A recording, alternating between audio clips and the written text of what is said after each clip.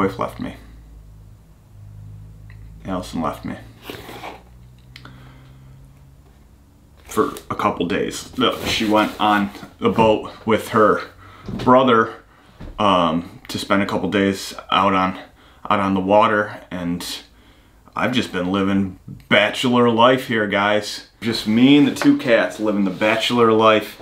And I thought, since we're having such a good time, why don't we open up a box of beer and keep this party going? You know what I'm saying, guys? A lovely man, Dustin, gave me this beer. I don't know what's in it, but I figure let's just gulp a couple down, shall we? 4-pack. This is good. This will be perfect for an hour or so. This is great. Boulevard Brewing Company Tank 7. Fruity, aromatic, citrus balanced, dry hopped perfection. I've never seen this before on a beer. Sponsored by A Quiet Place 2, only in theaters. What the fuck? What weird shit is this? I'm a little hungry, actually, to be honest. Let's give this a review. 8.5% alcohol by volume. The Smokestack series reminds me of my bachelor days. They used to call me Smokehouse. Where the fuck are you from, Boulevard Brewing? Kansas City, Missouri.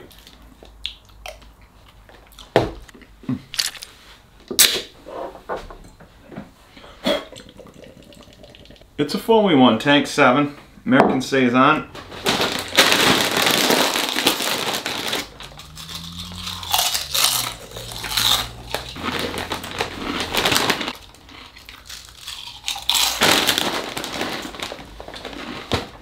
There are many eared grits and herrings. Love it. Text from Allison.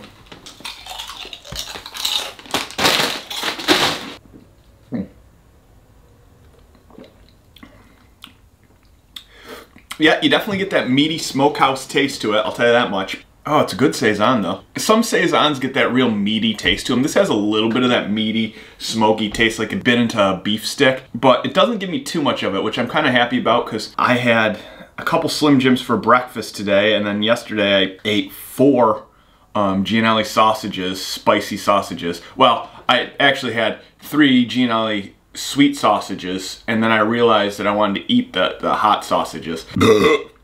So I cooked up those 4, and I had those 2 instead, because that's really what I wanted. I ate 7 sausages total yesterday, which seems like a lot, but if you think about it, like how many sausages were in that case at the grocery store, I mean, there was probably hundreds. So like I ate a fraction of what was there in the grocery store case, if you think about it.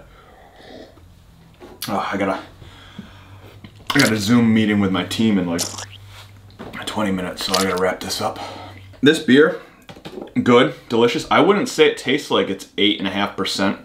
It's a mellow on the meat. It's got like almost a little citrusy, lemony zing to it. I will say it's a little thick kind of tasting. Not as thick as this potato salad, but I'm not super familiar with Saison, so I can't like give you like, this is knocking out of the park. For my taste though, I like it. I like the alcohol percentage on it. All in all, I'd say this is a goddamn good bachelor drink right now. Give me a second, guys. I've been having such cramps lately. I think it's my heart missing Allison, that's all. This is a good beer to have while Al's away, because honestly, I don't think she'd like it very much. If I had to rate Tank 7 out of 7 tanks, I would give it probably 5 tanks. I appreciate Dusty sending it to me. It's definitely a delicious little number. I don't really understand. I've never seen a collaboration between a movie and a beer before. In a world where even the slightest sound can mean your undoing, the irresistible impulse to open a can of Tank 7 calls for a delicate touch. To survive A Quiet Place Part 2, you may need both a strong will and a beer. Enjoy the thrill quietly if you dare. If they hear you, they will hunt you. That doesn't really sell it for me, you know? I don't know if you crack open a beer, you're gonna be hunted. That sounds like Prohibition era shit. That doesn't sound like Quiet Place. That's all I got, guys. Hope you enjoyed this